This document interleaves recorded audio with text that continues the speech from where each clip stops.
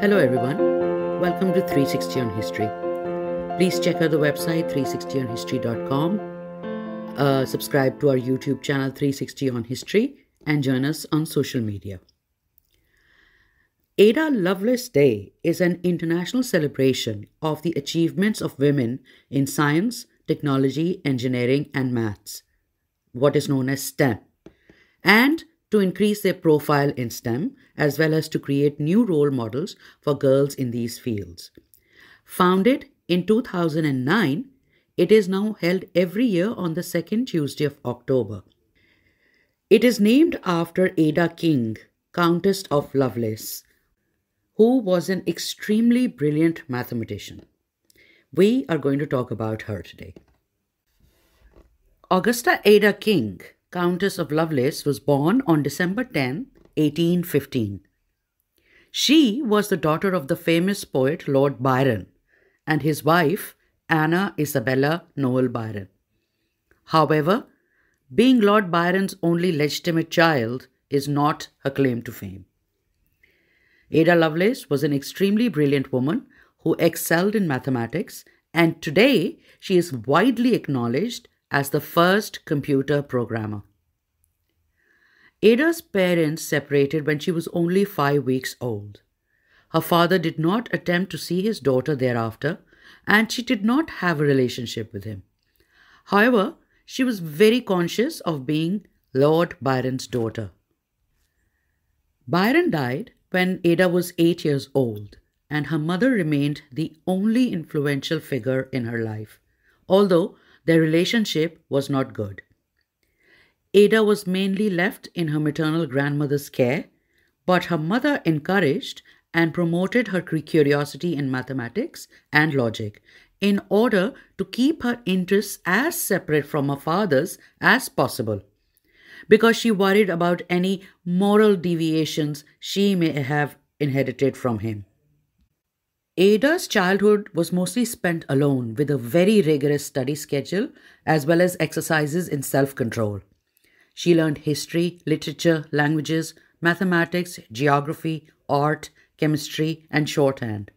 But she also had an ability for abstract thinking, combining poetry and science into what she called poetical science. As a child, though often ill, Ada excelled in mathematics and logic. She developed an interest in invention, even trying to construct wings that would enable her to fly. To do this, she studied the anatomy of birds and even wrote a book called Flyology, complete with illustrations. She was 12 years old. Ada remained extremely interested in scientific developments throughout her life, particularly in the workings of the brain. This perhaps due to her preoccupation with the potential madness that her mother insisted, may have inherited from her father. One of her tutors, Mary Somerville, who was also a mathematician and astronomer, introduced Ada to Charles Babbage in 1833. This was the beginning of a lifelong collaboration, starting when Babbage invited her to see the prototype for his difference engine, an automatic mechanical calculator designed to tabulate polynomial functions. He then went on to design the analytical engine in 1837, a proposed general-purpose computer with a logical structure essentially the same as that of current computer design. In 1840, Charles Babbage gave a lecture on the analytical engine at the University of Turin, and Luigi Manabria, an Italian engineer and future Italian Prime Minister, transcribed that lecture into Italian. Ada Lovelace was commissioned by Babbage's friend in 1843 to translate this lecture, and she spent almost a year doing so. But being Ada, she did something more. She added her own more extensive notes to the translation, communicating with Babbage constantly and asking him questions as she progressed. In one of the notes, she described an algorithm for the analytical engine to compute Bernoulli's numbers, the first known algorithm specifically tailored for a computer. It is because of this that she is often called the world's first computer programmer. And remember, at this time, this analytical engine did not even work. While Babbage thought his engines were bound by numbers, Ada went further. She thought that the engine might act upon entities other than numbers or quantity. If a machine could manipulate numbers and those numbers could represent other things such as letters or musical notes, then the machine could manipulate symbols based on certain rules. In short, she thought that if numbers could represent other symbols, the computer could do anything. She noted, quote, "Supposing, for instance, that the fundamental relations of pitched sounds in the science of harmony and of musical composition were susceptible of such expression and adaptations, the engine might compose elaborate and scientific pieces of music of any degree of complexity or extent." Unquote. Elaborating on this idea, Ada emphasized the analytical engine's ability to be programmed to solve complex problems. She imagined a machine that would go beyond number crunching to universal computing, and her conceptualization of computer programming anticipated modern computing by nearly 100 years. Fascinating and fantastic. Because the analytical engine was never made, her program was never tested.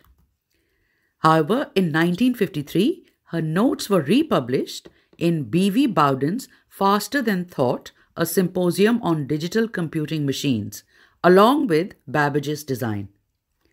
The analytical engine is now widely acknowledged as an early model of a computer, and her notes as the description of the computer and its software.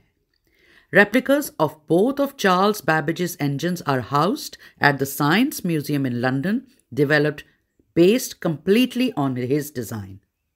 You should go and see the models of the analytical engine and the difference engine. I have, and they are fantastic. Ada married William, 8th Baron King, and became Lady King in 1835.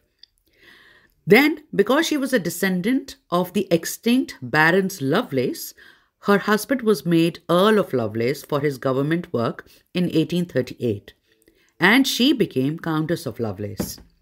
They had 3 children together. Ada also had a love of gambling, for which she formed a syndicate with her male friends. It is rumored that she lost £3,000 on horses in the 1940s. In 1851, she attempted to create a mathematical model for large bets, but this failed drastically, and she had to admit everything to her husband. Ada Lovelace died on November 27, 1852, at the age of 38 from uterine cancer. It is said that she confessed something to her husband on August 30th, 1852, which caused him to leave her. No one knows what she told him. She requested that she be buried next to her father, Lord Byron, at the Church of St. Mary Magdalena in Hucknall, Nottinghamshire. Ada Lovelace was forgotten for a long time, but in the age of electronic computers, her name has again been at the forefront as someone who foresaw what universal computing could be.